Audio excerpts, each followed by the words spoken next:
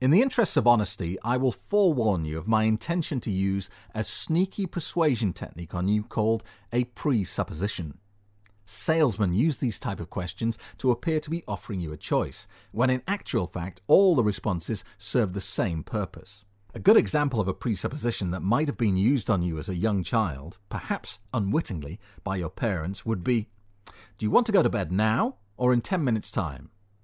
The question appears to give you the luxury of choice, but all outcomes result in the same thing, you in bed within 10 minutes. So my sneaky question to you is this: do you want to stop drinking completely or just cut down a bit and then have to repeat this course every time you lose control again until you stop?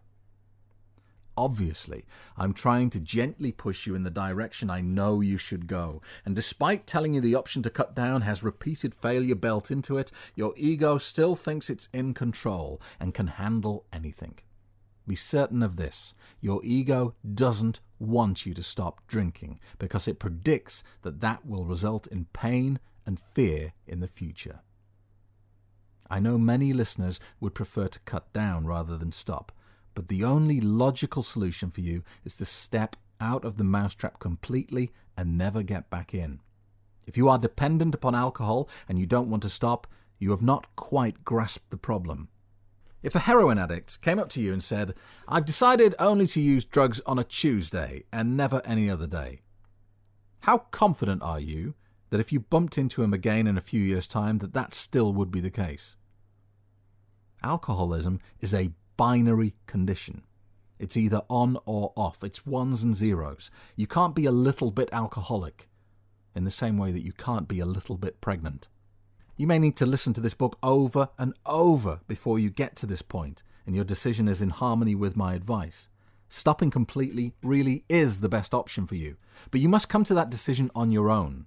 You can't be convinced by me, your family, or friends, and nobody can order you to take this stance. It has to come deep from within you.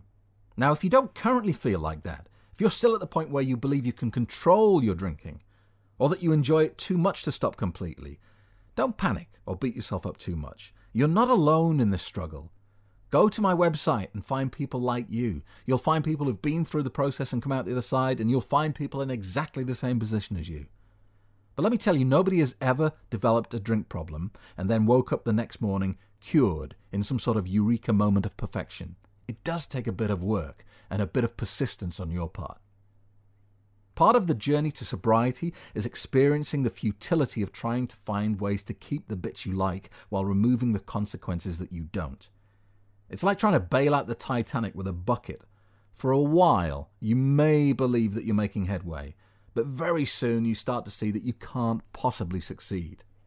I tried dozens and dozens of different buckets before I came to the realization that the good parts of drinking go hand in hand with the bad. You can't have one without the other. Here are just a few of the buckets that I thought might bail out my sinking ship. I decided one day, right, I'll only drink at the weekends. That's how I'm going to control my drinking. Then I said, I'll only drink socially and never at home. I'll drink a glass of water for every glass of alcohol I drink. That didn't work. I'll take 3 months off the drink each year. I rarely made it to the 3 months. I'll only drink beer and no wine or spirits. I'll only drink wine with food as part of a meal. Add to that list of ridiculous theories the expensive prescription drugs I turned to. The first I tried was called disulfiram, which interferes with the way your liver processes alcohol and makes you violently ill if you drink. The problem with this drug is it relies on your discipline to take it every morning. Alcoholics are not really renowned for their discipline. Initially, if I knew there was a big party or social occasion I was going to, I just wouldn't take it. And so begins the failure routine. Predictably, I then loosened my rules further by only taking it Monday to Friday, allowing myself to drink at the weekends. I convinced myself that I deserved a treat at the weekends for being so good during the week. The next stage of my defiance came when I resented the drug preventing me from drinking during the week, and I experimented with it and found I could just about tolerate a small beer while taking it. Any more than that and the side effects would knock me flat on my back. One night I pushed it a little further and had a large beer and a glass of wine. Within 20 minutes, my head was pounding, my face blushing bright red, while my heart felt like it was trying to beat its way out of my chest. For a moment, I honestly thought I might die, and the only solution was to lie in a dark room motionless for several hours until the effects subsided. I tried other drugs too, such as acamprosate calcium, which interferes with the release of dopamine, essentially taking all the pleasure out of drinking. Over time, it renders your favourite tipple as pleasurable as a soft drink, and logically, you only want to drink one of those when you're thirsty.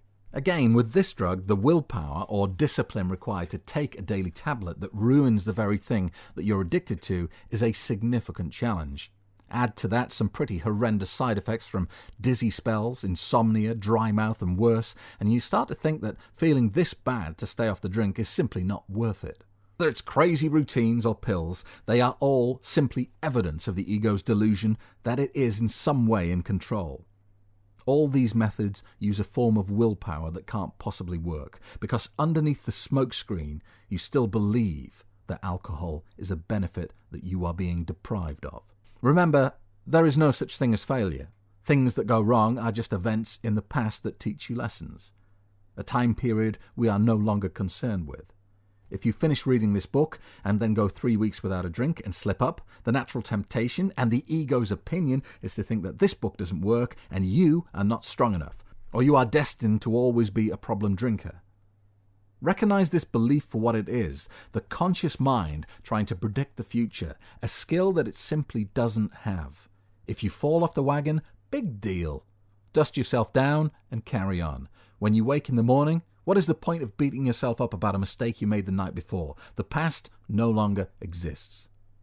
Presumably, you haven't woken up with a bottle in your hand, having been drinking in your sleep somehow.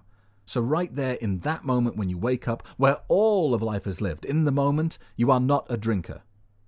Equally, now that we know that the future also doesn't exist and will never exist, the fact that you had a drink the night before has no bearing on whether you will have one later that day, tomorrow, the next day, or ever again. So you made a mistake, big deal. Take each moment as it comes. Every second that you decide you don't want to drink is a success. The secret to stopping drinking is the same as the secret to getting anything else in life that you want. And this is to remain in the moment. Don't make predictions about what sort of person you will be in the future, whether you'll be a drinker or not. I wouldn't ask you to predict what will happen tomorrow any more than I would ask you to perform open heart surgery on me. You simply do not have the skills to help me. Now, of course, I'm recklessly playing the numbers game here, and one day this audiobook will be listened to by an eminent heart surgeon, and he will be mortally offended at that statement, but I'll take my chances and assume you're not. Your journey out of the mousetrap happens by being aware of your egoic mind. Every time you find your mind wandering into the future or the past, observe this happening from the point of view of an outsider. Disconnect yourself from the process. Catch your ego at work. For your conscious mind, for your ego to have any power at all, it needs you to believe that you and it are one and the same thing. If you see it for what it is, a minor part of your mind at work, it loses its influence. Every time you catch your mind starting to worry, predict, or reflect on past events, deliberately pull yourself back into the present moment, and at that point you reduce its power over you by a fraction of 1%. For most people, the conscious mind seizes control of them 10,000 times a day, and so this process isn't a magic bullet cure. I can't promise if you do this 10 times, 20 times, or 50 times, then you will be cured. But then you didn't become alcohol dependent overnight, and no system out there can hope to restore the correct balance in a similar brief period of time. Most other detox systems require a period of withdrawal, often called going cold turkey, which for an alcoholic is at best torturous, and in worse cases can be fatal. My method starts with your deep-seated desire to end this painful cycle, and slowly deconstructs the obstacles preventing you from achieving your goal. Slowly, over time, as you keep resisting the attempted hijackings by your egoic mind, you will feel a sense of peace begin to build. Once you get beyond the physical dependence on alcohol, your urge to drink is generated by the wants and needs of the ego. As this reduces, so does your desire for alcohol. A popular question at this point is, how long will it take? Look, I can't predict the future any more than you can, so I won't even try and give you a specific prediction. For most people, once they understand that everything they previously believed about alcohol being a benefit was a big fat lie, and then they can see that a chemical imbalance is causing pain for the ego to respond to, they just simply stop drinking. For a great many people, that is directly after listening to this book. Others need a few weeks for the information to sink in, and others read this book several times before the penny drops. Whether it takes a day or a year is irrelevant. You will find this simple process will not only remove your damaging patterns around alcohol, but also all other negative habits too. Denying the ego will slowly repair everything from relationships to finances. If you want to go into greater detail about how it works, then I suggest you read my book Swallow the Happy Pill and The God Enigma. Once your conscious mind begins to loosen its grip on your perception of reality, this system becomes easier and easier. The secret to success is to stick at this long enough to become aware of a shift in power. So for the next 21 days, I'm going to ask you to commit to doing 4 things every day.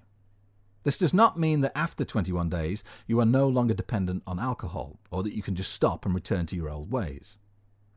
I just know that if you diligently follow these 4 steps for that period, you will start to see something amazing happening in your life. In the next chapters of the book, I'll tell you what those 4 things are.